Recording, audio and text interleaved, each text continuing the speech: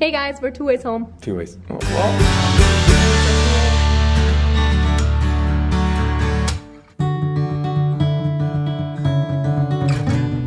Welcome to our songwriter series. We've decided to make a little video about our latest EP, Closest Stranger.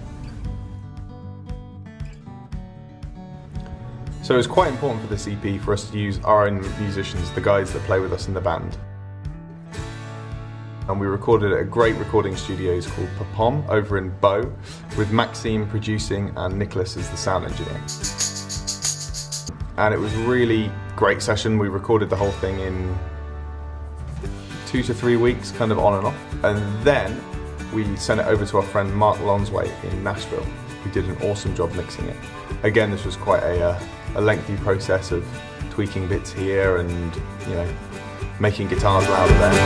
But it was great to have the UK and American feel on the recording and producing side of it. And then we also got it mastered in Nashville with a great mastering engineer called John Mayfield over at Mayfield Master. It's so great to work with such a great producer, mixing engineer, sound engineer. The whole works. It's brilliant.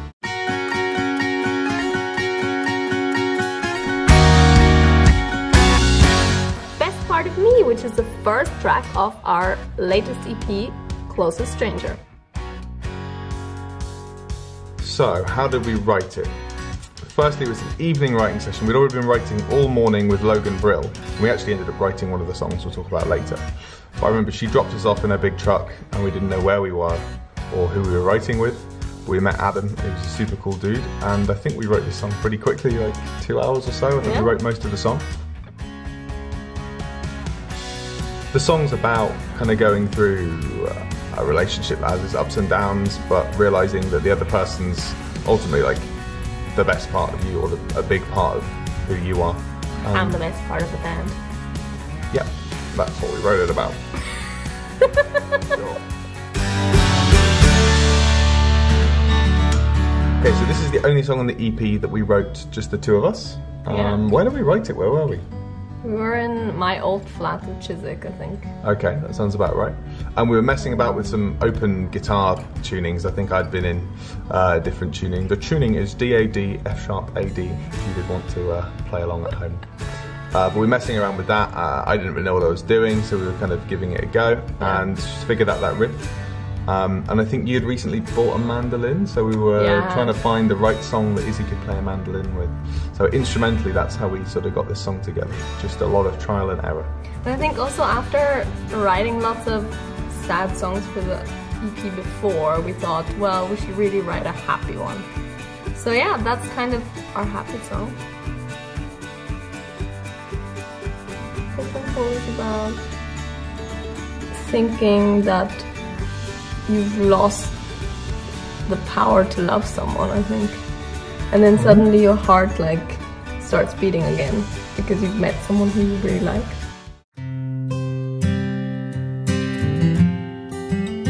The third song on our EP is called Don't Give Up On Me Tonight, which is basically the kind of slow ballady one, I guess. And I can remember we had a lot of writes and we were on a trip to Nashville just to write with loads of different artists and meet new people. And I think we were pretty tired by the time we got into this write. It was first thing.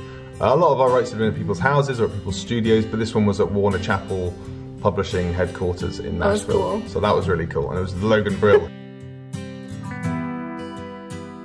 I think she came up with this really cool lyrical idea, which was the first couple of lines of the song, and then we really took it somewhere and put a lot of harmonies to it in the session. And I think we came out of the session thinking that even if Logan wanted this song, we were definitely going to record it as well. Yeah. So I think this song kind of has the most clear message for me, because it's quite, I don't know, it's quite heartfelt. It's basically about just being away from your family for ages, not being able to come home because you're on the road gigging. Logan was basically on the road for ages, she was telling us, and she missed her family, so that kind of tied into the song. And it's just about telling someone you love that they should wait for you and you'll be back, and it's hopefully not too late. So, yeah.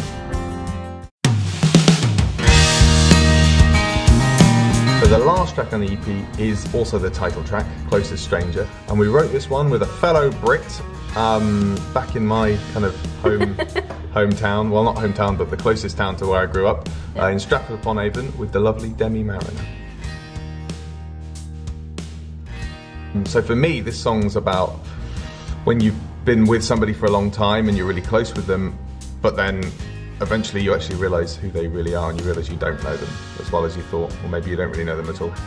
Yeah, I think it's quite a nice reflection on our culture, because everyone's always on their phones and they're kind of close to each other but not really. Yeah. And the connections between people are kind of fading because we're all so caught up on social media, so I think it's just about love.